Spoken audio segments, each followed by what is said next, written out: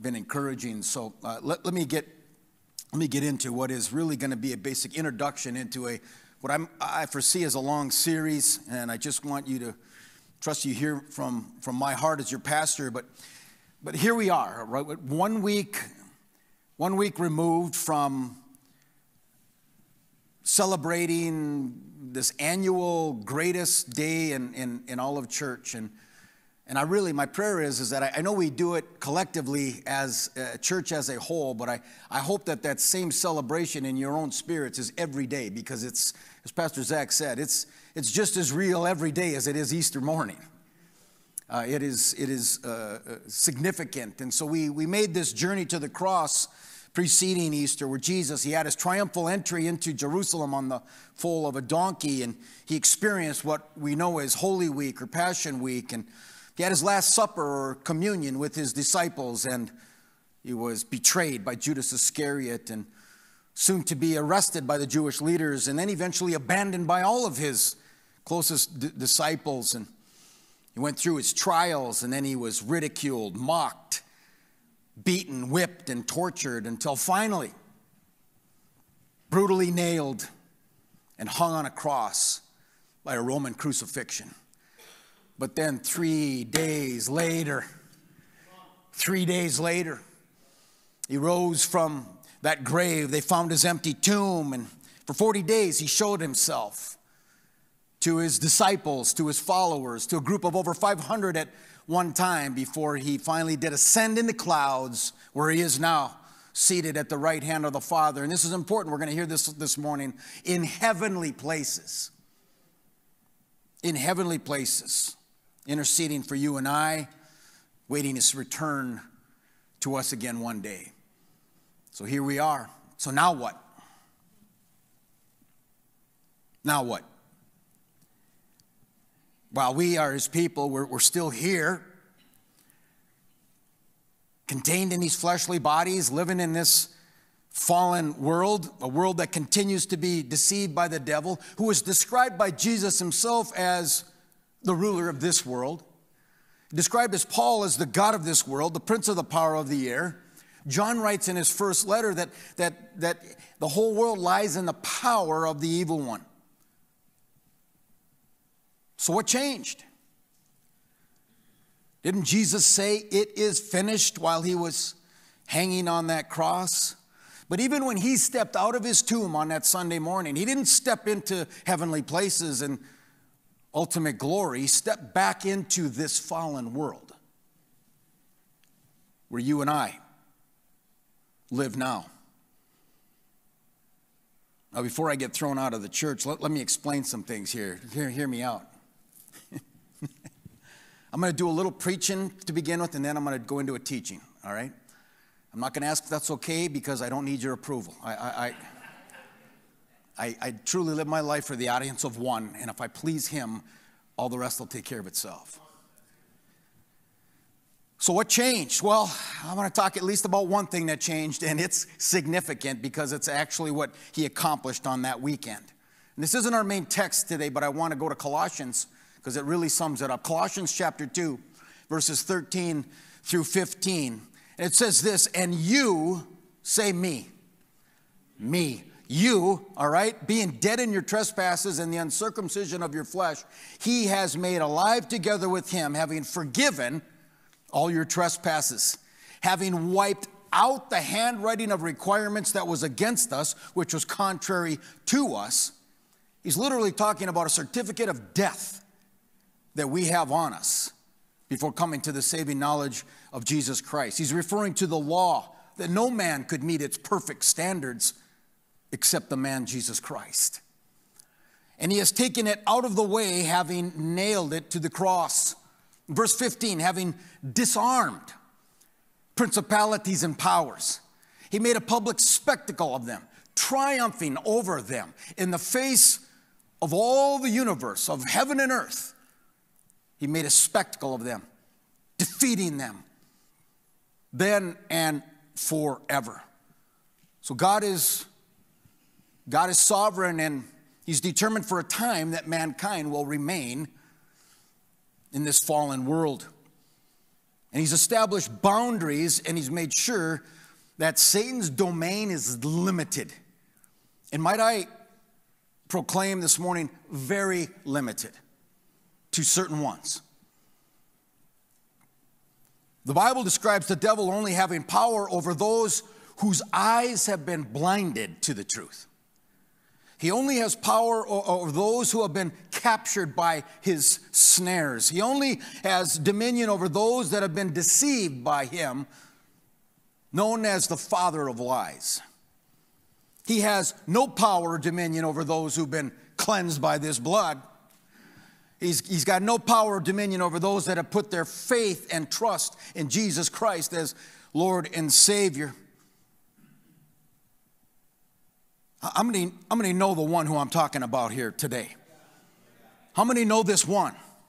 This one that said in Matthew 28:18, all authority has been given to me in heaven and on earth. You know the one that Philippians 2:9 and 10 talks about, who God also has highly exalted and given him the name which is above every name, that at the name of Jesus every knee should bow, of those in heaven and those on the earth and those under the earth.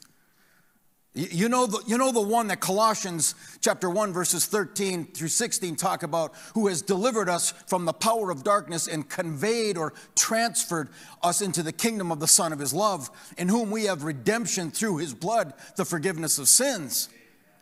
The one who is the image of the invisible God, the firstborn over all creation.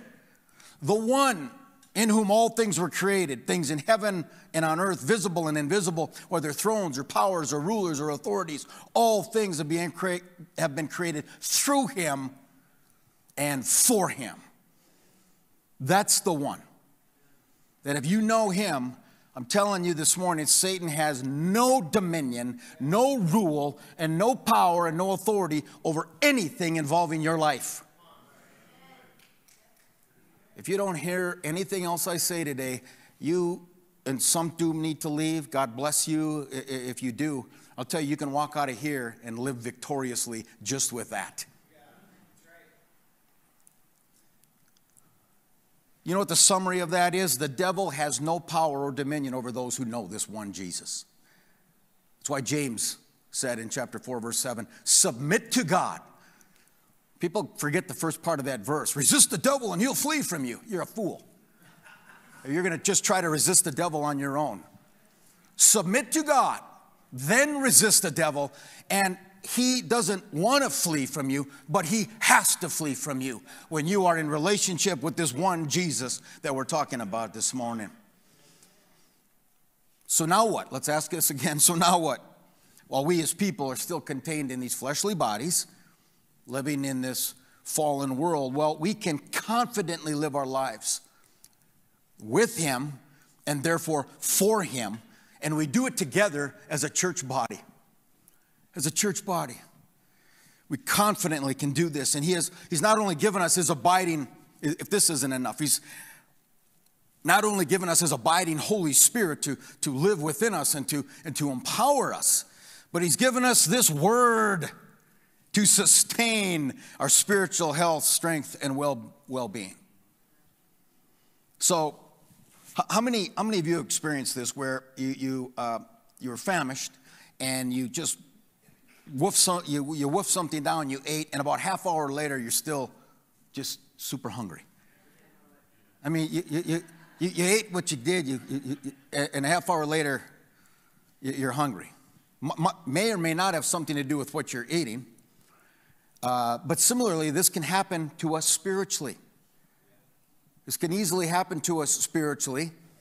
And it's important that we see ourselves, you hear me say it a lot, it's important that we see ourselves as spiritual beings with souls contained in these decaying bodies. I tell my wife, I'm not an optimist, I'm not a pessimist, I'm a realist. And so I'm not going to claim something that's not true. These bodies are decaying. But my spirit and soul are going to live forever and ever and ever, because I'm going to receive a glorified body one day when I meet my Lord and Savior. Whether it's while I'm still remaining on this earth or whether he takes me home, I will live forever. Did you know that spirit and breath This is so interesting to me. Spirit and breath are translations for a singular word in both Hebrew, Old Testament, and Greek, New Testament. So in Genesis 2:7, when it says, and the Lord God formed man of the dust of the ground, and what did he do next? He breathed into his nostrils the breath of life, and man became a living being. There was no real life until God breathed into him, and he breathed his spirit into him, breath and spirit. In John chapter 20, verse 22, and when he had said this is John's rendition of Christ appearing before his disciples right after his resurrection. And it said, and when he had said this, he breathed on them, and he said to them, receive the Holy Spirit. Real life. Real life. And so if we're going to live this overcoming and victorious life that Christ has already gained for us and promised to us, we must give more attention to our spirit and soul and a whole lot more to this flesh.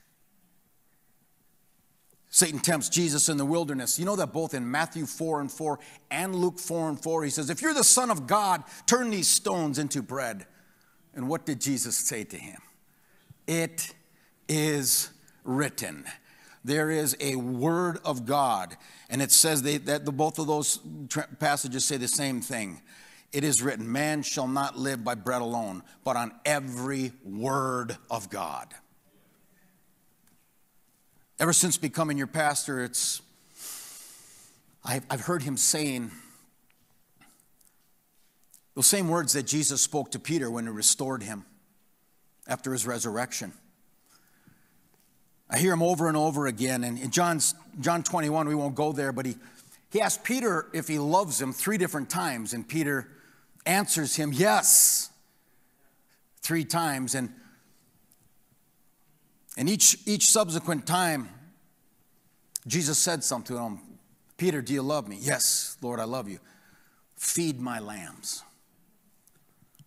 Peter, do you love me? Yes, Lord. Tend to shepherd my sheep. Peter, do you love me? For the 3rd time, yes, I love you. Feed my sheep. This is an emphasis of the Lord Jesus. He's restoring Peter. Now we know he's the chief shepherd. We know that Psalm 95:7 said that we are the people of his pasture. We're the sheep of his hand. And he said in John 6:63, it is the Spirit who gives life. The flesh profits nothing. And the words that I speak to you, they are spirit and they are life. And so in this post-Easter celebration time and for the next several weeks, we're going to be feasting. There'll be no serving up, no Twinkies and cotton candy at Stonebridge Church. I'm not doing it. We will not be a church an inch deep and a mile wide. We will not. We're going to know Jesus more and more for who he is, so he can do a work in your life, your family's life, and this world. This world needs a Savior. They need the Lord as he shines through us. And so we're going to be feasting on Paul's letter of Ephesians. Ephesians provides us with an already thing that we work on as pastors and ministers and preachers and teachers, coming up with themes and a structure. And the Holy Spirit's already done it for us here in this book of Ephesians. Who better to put together a sermon series, Pastor Gary, than the Holy Spirit? And so we are going to be feasting in Ephesians here. And to start this off, let me remind you, as a church, we've had a rally cry this year of building up. Last year was a year of increase, and really felt the Lord stirring that this is going to be a year of building up. And it needs to start with building up the individuals as our faith. It needs to build up our faith as a collective church body, and it can build up the kingdom. And you see the theme, build up, build up. And so as I'm praying about this, I come to Acts. So I'm going to start in Acts to jump into Ephesians, all right? Is that all right? Again, why do I ask if it's all right? It doesn't matter if it's all right. But let's go to Acts chapter 20, verse 28. And Paul is in Miletus, 40 to 60, all kinds of estimations how far it is from Ephesus, 40 to 60 miles south of Ephesus. And he is called for the elders of Ephesus, the church at Ephesus, or elders from that region. And he says this, therefore take heed to yourselves and to all the flock among which the Holy Spirit has made you overseers or elders, to shepherd the church of God, which he purchased with his own blood. For I know this, that after my departure, listen, this is the heart of a true shepherd. For I know this, that after my departure, savage wolves will come in among you, not sparing the flock. Also, from among yourselves, men will rise up, speaking perverse things, to draw away the disciples after themselves. These perverse things they can be subtle. It's not like somebody's going to rise up and say, hey, come worship the devil with me. No, they just want to get your eyes off of Jesus and distract you one step today so you can be miles off course next year. To turn aside from the right path. This perverse means corrupt or wicked. From among you, men will rise up, speaking perverse things, to draw the disciples after themselves. Therefore, watch and remember that for 3 years, as he spent that time in Ephesus, I did not cease to warn everyone night and day with tears. And here it is, verse 32. So now, brethren, I commend you to God and to the word of his grace, which is able to build you up and give you an inheritance among all those who are sanctified or set apart as his people. So let's jump into Ephesians. And I'm going to talk fast. You think I talk fast regularly? I'm going to really talk fast. So that's why let's take advantage of modern technology. You can go to our website, you can go to our YouTube channel, and you can, not to listen to me again, but to hear what the word of the Lord is saying this morning. Let's go to Ephesians. Ephesians chapter 1, verse 1. Just going to read 6 verses, and then I want to build a foundation of some context, again, as we look to start this amazing, looking into this amazing letter from Paul. Paul, an apostle of Jesus Christ by the will of God, to the saints who are in Ephesus and faithful in Christ Jesus. Grace to you and peace from God our Father and the Lord Jesus Christ. Blessed be the God and Father of our Lord Jesus Christ, who has blessed us with every spiritual blessing in the heavenly places in Christ. Where is he right now? He's in heavenly places. He's seated at the right hand of the Father. Just as he chose us in him before the foundation of the world, that we should be holy and without blame before him in love, having predestined us to adoption as sons by Jesus Christ to himself, according to the good pleasure of his will, to the praise of the glory of his grace, by which he made us accepted in the beloved. Beloved, capital B in my translation, it's a messianic title for Jesus. It's referring to that which is in Christ. Let's just ask the Lord to help us. Father, we thank you for your word. That is our foundation. It is our life source. It is our spiritual sustenance to remain strong and built up, Lord, as we carry out, Lord, this journey that you have us on in this world. And so, Lord, I pray that we not only have ears to hear, but hearts to receive. That by faith we'll receive this into our hearts. And, Lord, that your Holy Spirit abiding in us will empower us to apply it, appropriate it to our lives, to walk it out. Ultimately, to bring you glory. Lord, to shed light in darkness and to bring hope and victory to those that are lost in despair without you. And also to bless us as your people. So God, be with the teachers and the helpers and the kids downstairs. Grow them up, build up their faith as well. We pray this in Jesus' name. Amen. Amen. Let me just establish a foundation, and I'll just hit some of the main points. This is considered by many one of Paul's greatest epistles. Epistle it's known as a distinctive letter that's written to a group or an individual. They're typically longer, a little more formal, but they carry value and are worthy of honor. They're purposeful, and they're kind of they're instructional, kind of like a teacher-student type of type of writing, and generally all New Testament epistles or letters are for the people's edification. It's to build us up in this faith. And Apostle Paul, he claims it, first verse, claims authorship. He spent, as I mentioned, he was briefly there towards the end of his second missionary journey, started a church, and then he came back and spent almost 3 years there. It was agreed that what's widely agreed is that Paul wrote this book. It's one of the prison epistles, one of the prison letters that Paul wrote in prison along with Philippians and Colossians and Philemon. But what's maybe not as agreed upon is which prison he was in. And writing it towards the end of his missionary journeys, probably between 60 and 63 AD.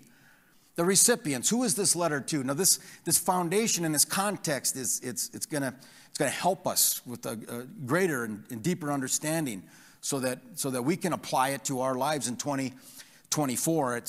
Although it's titled Ephesians, there's much evidence, and we won't get into all this evidence, that it's more of a circular letter that went out, not necessarily to a specific church, although it could have certainly went to a church in Ephesus. But when I'm talking to some people at some national events or regional events, they'll say, where are you from? And if I say Burnsville, they're just kind of, where? So I might say I'm from the Minneapolis area. And then I'll get specific. Burnsville, we're a suburb of Minneapolis. So most people know where Minneapolis is. Not a whole lot of people nationally know where Burnsville is. And so when we're talking about Ephesus, we could be talking about the surrounding area and region of Ephesus, which was in the Roman Empire of Asia Minor, modern-day Turkey, if you're interested. But it was written to what he clarified as saints who were there and faithful to Christ. And the reason why it's circular, in other letters, he drops names. He drops names, but he doesn't drop any personal names here, and that's why it's believed that it went to many, many churches. But Ephesus was a capital city of the Roman Empire. It was the center of commercial trade during that time, and so Paul, very wisely, decided that that's going to be the center of his missionary work at that time, and probably spent more time here than any place else in his ministry. When we talk about a main theme of Ephesians, this is different than some of the other letters to specific churches. He's not addressing any specific issues. He's not necessarily bringing correction to a local church. It's a very positive letter. It's very upbeat. It's informing Christians about how much God is for us. I think we need to be reminded of that sometimes. Sometimes we can be our worst critic. You know, there is no condemnation to those that are in Christ Jesus.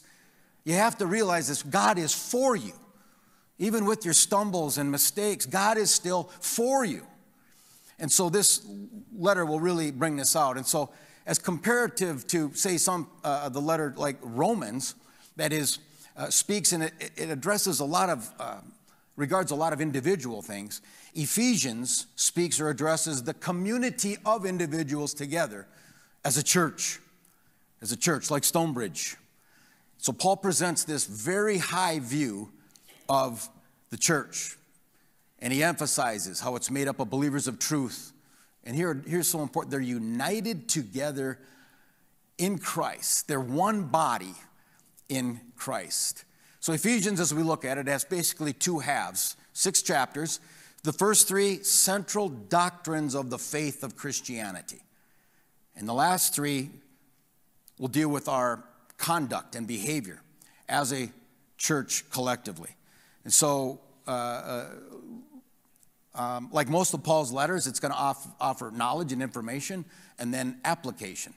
Applicable in first century Roman Empire, applicable in America, United States of America, Burnsville specifically, in 2024. And so like the Ephesian churches, because I believe it went to more than just one, just like these ancient body of believers, they shared a lot of the same challenges that you and I face today. Because there's another part of this book that says there is nothing new under the sun. And human beings have been human beings since the Garden of Eden. So this community and a world around them, they worshiped idols, mythical gods and goddesses, the empirical cult that was going on. Do you know dozens and dozens of temples dedicated to the emperors who were referred to as gods. And as well as, simply just the temptations of the flesh as one resource cited it. And for us, we think about us. We, of course, deal with the temptations of the flesh. That's not going to disappear until we receive our glorified bodies. Idols, they say, well, I don't. There's idols all over the place, especially in America, from what I can see. And then there's this information. Can I opine too much information that is so accessible?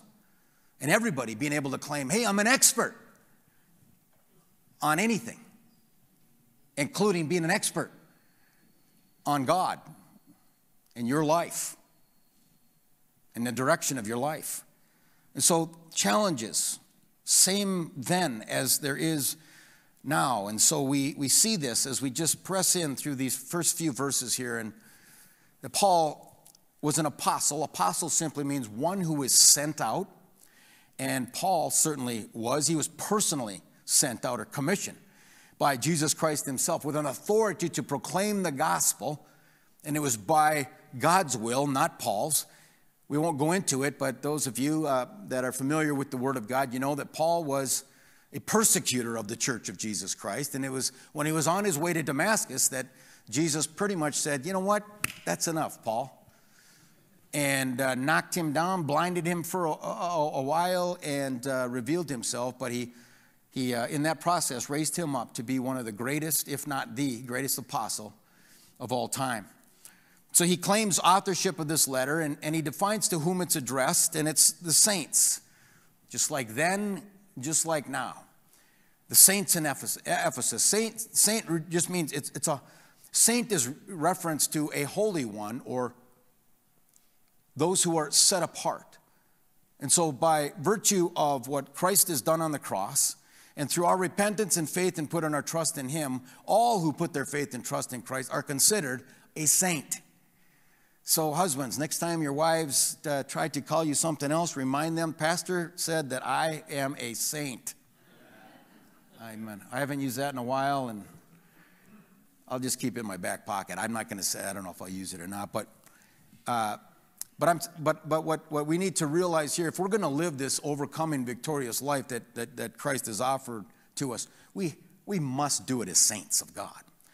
We have to do it as saints, and not just any kind of saints, but faithful saints, as it is brought out. Faithful, speaking of a spiritual position. When we are meeting him face to face on that one final day, just you and God, what is he going to say? Is he going to say, good and productive servant, good and loving servant, good and holy servant? He's going to say, good and faithful servant. God's very interested in our faithfulness. It's a big deal to him. And so we know that this letter was addressed to the faithful saints of God. And together, I think they recognize that God is the Father. So Paul includes in his usual salutation in all of his letters, all 13 of them, 14 if you think he wrote Hebrews. That's, again, not all agreed upon. But he had this same salutation of using grace and peace. Grace and peace to you. And it was always in that order because it has to be in that order. The horse comes before the cart, right? Not cart before horse, but grace comes before peace. We heard last week how that word peace was the first word spoken out of Jesus' mouth after his resurrection when he appeared before his disciples. That peace, he knew that they had already experienced God's grace, and now that they were ready to receive his peace. You will never know true peace if you first don't have God's grace. I'm going to say that again. You will never know true peace unless you first experience God's grace. Because peace, as I said, it's a state of being. It's not something that comes and goes. It's a result of living in the grace of God, the unmerited favor of God, which is so key in this passage of these 6 verses that we are looking at. So first I want to emphasize that we are talking about one God, and in this course of passages, really verse 3 through 14 in the original manuscript, one sentence. And in that sentence, it really brings out God in three persons. It really talks about Father, Son, and Holy Spirit. But in this first 6 verses, he's emphasizing God as both Father and Son. In verse 2, he said, God, our Father, and the Lord Jesus Christ. That's signifying the Father belonging to us. And in verse 3, he says, God and Father of our Lord Jesus Christ, referring that we belong to Jesus Christ. And so it's through the Son of God that we are reconciled and connected and related to God, so we can call him Father. He is our spiritual and heavenly Father. So John records Jesus speaking about this several times. John chapter 10, verse 30 says, I and my Father are one. Same essence, same nature. Even while he walked this earth, fully God and fully man. Had to be. Couldn't be just fully God, or they never would have been able to kill him. Couldn't have just been fully man, or he never would have been able to defeat sin and death. Fully God, fully man. John 14 and verse 20 and 21. At that day you will know that I am in my Father, and you in me, and I in you. And he who has my commandments and keeps them, it is he who loves me. And he who loves me will be loved by my Father, and I will love him and manifest myself to him. Much said about Father and Son. Lastly, John 17, verse 20, I do not pray for these alone, but also for those who will believe in me through their word, that they all may be one as you, Father, are in me, and I in you, that they also may be one in us, that the world may believe that you sent me. And Paul's a name dropper. He drops personal names in some of his other letters, but he especially drops God's name, which is never a bad thing. But there's probably be a reason, especially in this book, because I think it's to bring clarity to all of those Gentiles that came out of paganism and became followers of Jesus Christ. Prior to their conversion, they had heard and known and worshiping many different types of gods and goddesses. So it's important that they understand who this God, capital G, true and only God, really was, because he was the only one that would ultimately be able to bring them redemption and salvation. And so he goes on to say, blessed be the God and Father of our Lord Jesus Christ. Now, this blessed here is not the same as the next blessed. As that verse says, blessed be the God and Father of our Lord Jesus Christ, who has blessed us with every spiritual blessing in the heavenly places in Christ. This blessed, it's only used for God in the New Testament. And it's simply meaning to speak well of. Blessed be the God and Father of our Lord Jesus Christ. To speak well of, to give praise where it's due, praise for all that he has done. And he's worthy of being blessed because of who he is, what he's done, and because he has already, and this is past tense, we'll bring this out, has already at this point blessed us with every spiritual blessing in the heavenly places in Christ, or in Christ's finished work. And so he's now talking about spiritual blessings. Spiritual blessings. This next blessed that he blesses us with, it means to cause to prosper, to make happy, to benefit us with every kind of blessing. I know many people love to leverage the Bible to talk about prosperity and material blessings. I'm not against that. I'm not against it, but I am against taking the Word of God out of context. I am talking about ravenous wolves that are coming into the church. I am against those that are among you, saying perverse things, leading you astray, down a path away from the main thing that should be the main thing. And so this is something to really remember. Most of the blessings that the Bible speaks about are spiritual. They're spiritual. Because these prosperity preachers are going to have to explain some things to the passages that said the poor, they're going to always be among you. The poor will always be among us. Where's they don't have enough faith to believe for a truckload of cash to back into their driveway and dump it in their property? Come on. But when you're talking about spiritual blessings, they are far better than any material or temporal or fleeting blessings that we could possibly have. These blessings are higher than all of those, just like God's thoughts, so much higher than our thoughts. These blessings, they're secure. They're not able to be stolen. They're not able to be rust and fade away. And these blessings are lasting far beyond just this life, but even into eternity. It's important to know here that this us that they're talking about in this verse 3, it's not just Gentiles, but there was Jews that now came to recognize Jesus Christ as the true Messiah and as Lord and Savior. So this will come out some more as we get into this letter, that we're talking about both Jews and Gentiles, now spiritually undistinguished, but one as children of God, having to come to the Father the same way, the Jews having to come to the Father the same way as the Gentiles. No one cometh unto the Father except through me, said Jesus, our Lord.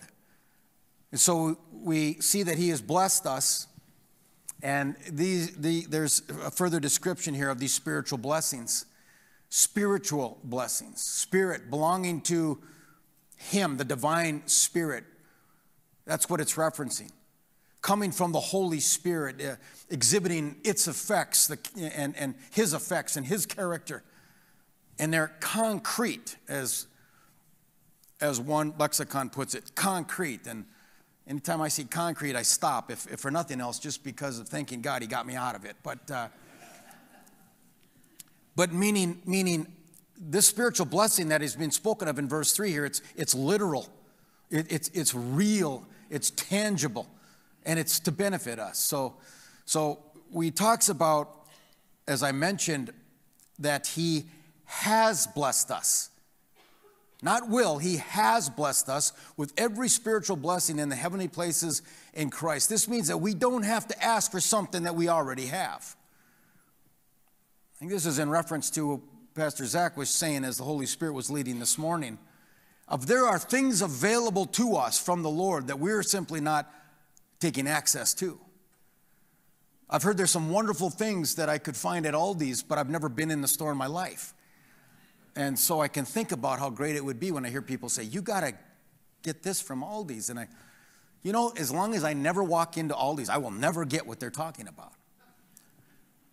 But there are things, spiritual blessings in heavenly places, because of what Christ did in our relationship with him, that are available to us that we simply don't receive.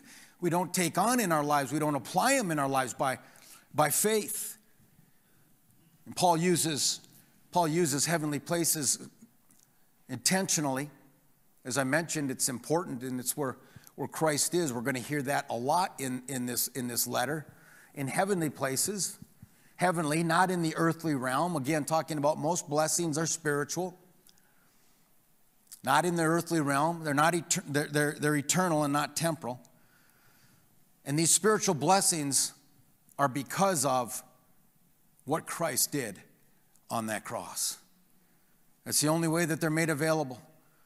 It's the only way that the Holy Spirit was able to come and abide in us and to empower us to live a life as a saint, worthy of being his sons and his daughters.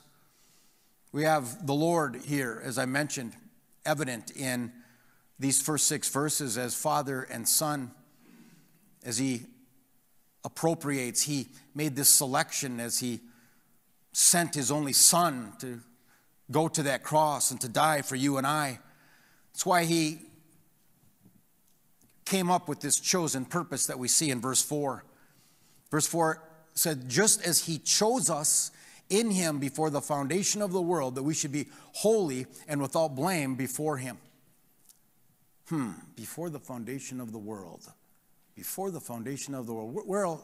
Where else have we heard before the foundation of the world? Well, John 17:24, Father, I desire that they also whom you gave me may be with me where I am, that they may behold my glory, this is Jesus speaking, which you have given me, for you loved me before the foundation of the world. If you were here during our Journey to the Cross series, we can see that Christ's journey to the cross began before the foundations of this world. 1 Peter 1:20 says, he indeed was foreordained before the foundation of the world, but was manifest in these last times for you, who through him believe in God, who raised him from the dead and gave him glory, so that your faith and your hope are in God. So just as he chose us in him. Now, beginning to step into some disagreement in the theological arena. Some see this as a person being chosen, rather than the purpose for which the person is chosen. So the purpose is chosen, not the individual person, as to whether they're going to be lost or saved. And the purpose for which the person is chosen is that we should be holy and without blame before him in love. I'm going to repeat that. This is important. Just as he chose us in him, just as he chose us in him before the foundation of the world, that we should be holy and without blame before him in love. Some see this as a person being chosen, but I am here to say that it's the purpose for which the person was chosen that was before the foundation of this world. And the purpose that was before the foundation of the world for which that person is chosen is that they should be holy and without blame before him in love. You know what that is? That's a saint, describing a saint of God. And this is always something that's been desirous of the Lord. And for the sake of time, I'm going to just continue to get to this next point of predestined to adoption.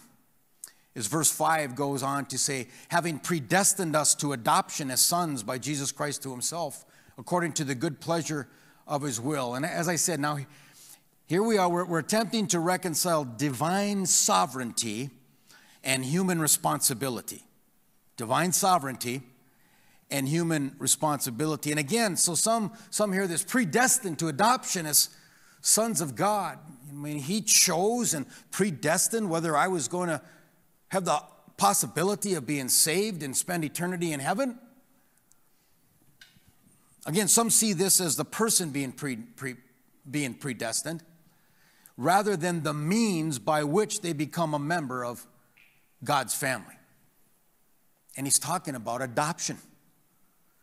The predestination was the adoption so that we had the ability to become the sons and daughters of God. Predestined, it means to foreordain, to appoint beforehand, to obtain the means by which we could be adopted as sons and daughters by our Heavenly Father. And you realize that as adopted sons and daughters, they, even in today's legalities, they have the same rights, the same privileges, and the same benefits as a child born into that family. That is why Christ did it for us.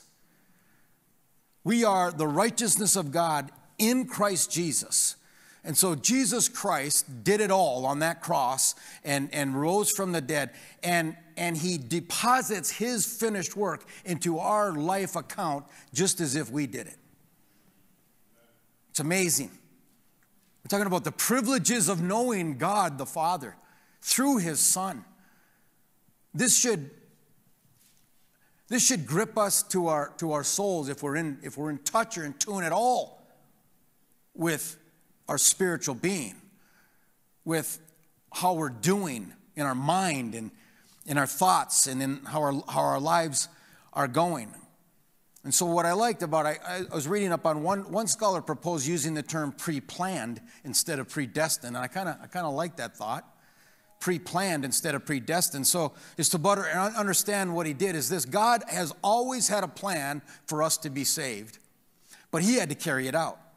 And so it's our responsibility to respond, not reject, and believe, not doubt, the plan that he chose and predestined for you and I to know him as Lord and Savior. Before the foundations world, pre-planned adoption is what I called it, because the Son of God sacrificed on the cross. Is that your opinion, Pastor Kurt? No. John 3:16 says, "For God so loved the world that he gave his only begotten Son, that whosoever believeth in him should not perish, but have everlasting life."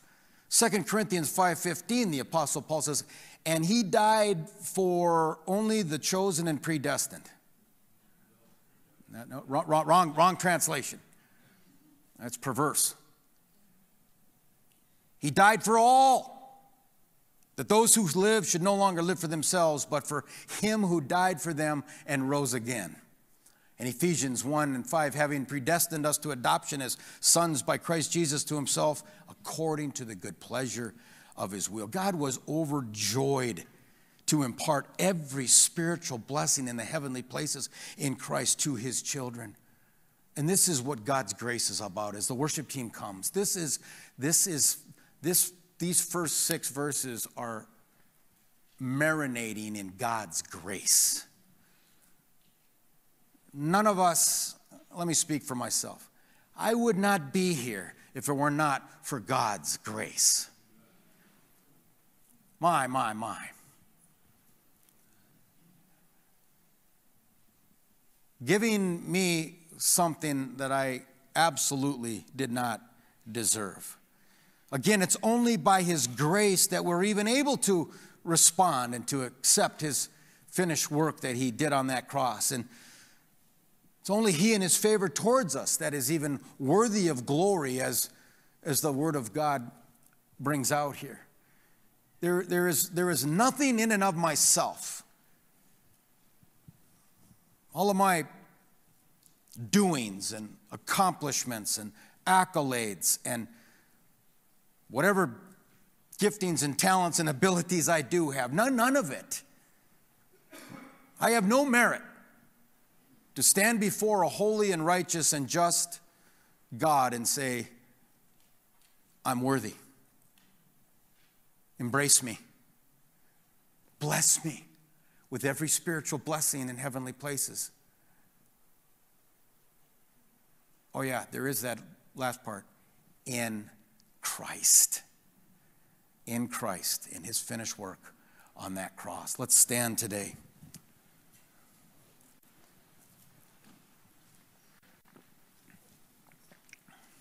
How many are grateful for God's grace in your life? God's amazing, amazing, amazing grace. God's amazing grace. We're going to be seeing this down the line, but one of the most profound and highlighted passages in this letter written by Paul is Ephesians chapter 2, verse 8 and 9. For it is by grace that you have been saved through faith, not of yourselves.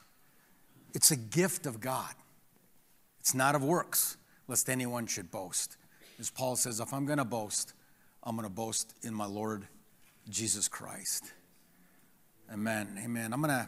Let's have the worship team just lead us in a chorus as we respond to the Word of God as it has been received into your hearts, believing that by faith God is stirring it and bringing order to it. And again, I know I said a lot in a short amount of time. If you could go maybe listen again or read through and study on your own those first 6 verses of Ephesians. But let's just give this to the Lord right now as the worship team leads us.